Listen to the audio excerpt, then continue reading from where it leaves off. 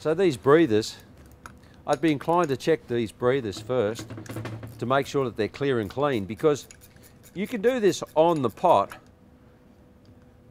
without taking the entire valve out of the system, because the breather may be the reason why that piston's not lifting appropriately to lift the piston off the urethane seat to let the grit go through. So what we do is we just check them to see if they're clear and clean. This one's really good, so I can actually blow through it. If you wish to, give it a wash, blow it back out, put it back in. Do you need thread tape or anything? No, it's brass and it's going into cast aluminium.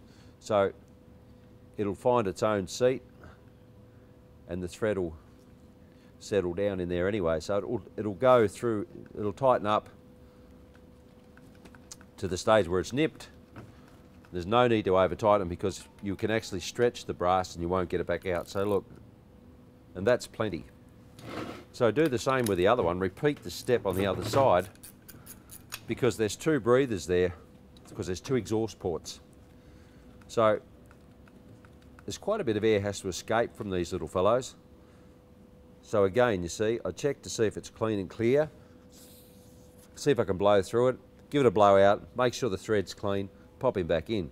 Now I would do this before disassembling this entire valve, because that could be the reason you're stopping. So what I'm showing you now is the fundamental process of elimination, primarily to establish why the valve's not lifting off the seat. So remember what I said, the air line that goes down from the auto valve to this valve, I've taken it off, opened the dead man, the air's coming to this, so something is wrong with this.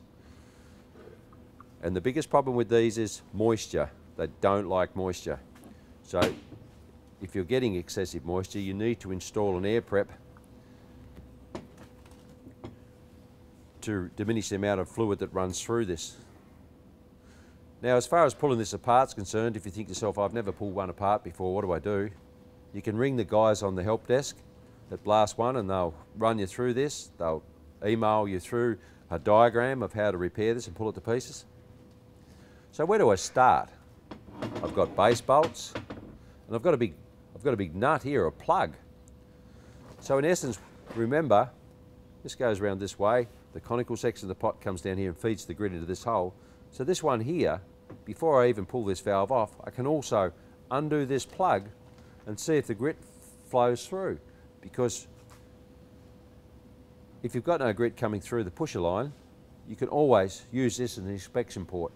So what you'll need to do is undo this particular plug and see if there is grit in the chamber. So another check you're doing, it's a subsequent check as you go through, checking items to ensure they work, all in line with your process of elimination.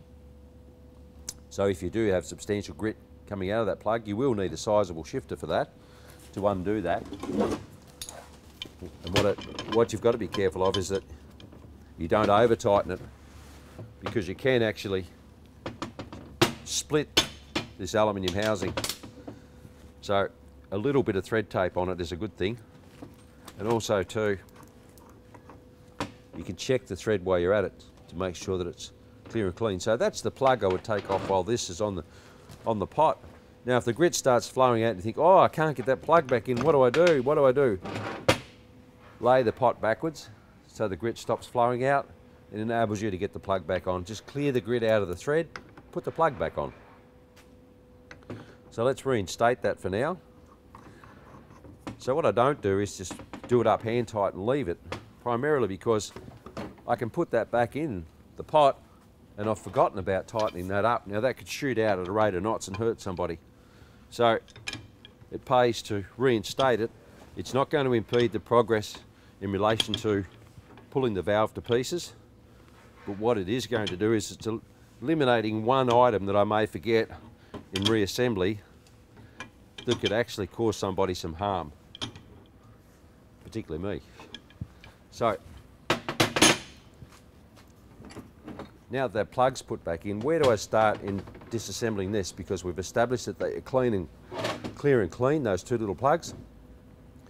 So the best way to do this is to, while that big knob is wound backwards, so it's wound counterclockwise, righty-tighty, lefty-loosey, So I take the tension all the way off it.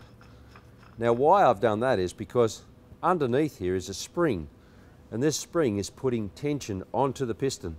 So when I go to undo these 4 bolts here, if I leave that knob wound all the way in, I'm compressing the spring and putting excessive tension back on this housing that I'm trying to remove. So I've done that, relieved the tension on the spring. Would I start there or here? Well, let's start at the base, and it exposes the piston, the sleeve, the seats, and the seals up in here, which is up in this stem here, and then the piston. So we'll go from the bottom up, which is the easiest way to do this. Now, these will be 9/16. They are imperial metric.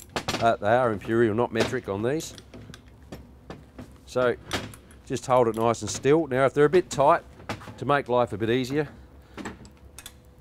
if you've got a vise available, by all means pinch it and hold it safely so that you can undo these items.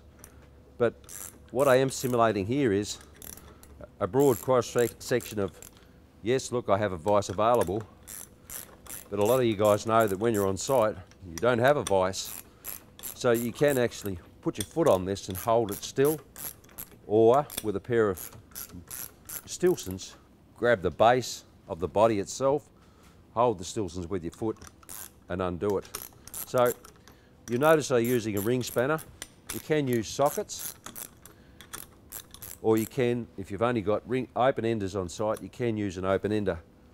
Now, the reason I prefer ring spanners or sockets, there's less chance of stripping the head of the hex of the bolt and make it very difficult to reassemble, and more importantly make it even more impossible when you go to dismantle the unit. Now what I'm taking off here is the hardened pipe, or the base, and you can see here that it's got an impregnation of the seat itself. So this seat, as you can see, is, look, it's quite tight. How do I get it out of there? Well, I don't want to damage it. Because I don't want to damage it, I only want to pop it out of there. So cover the end of the screwdriver with a rag and pick up the lip of the neoprene and just pop it out. And because that's what they look like, that means that the piston in that taper is going to sit into that taper. So just to pop that out, I'll just, again, cover my screwdriver and put that in the side of it and pop it out, like so.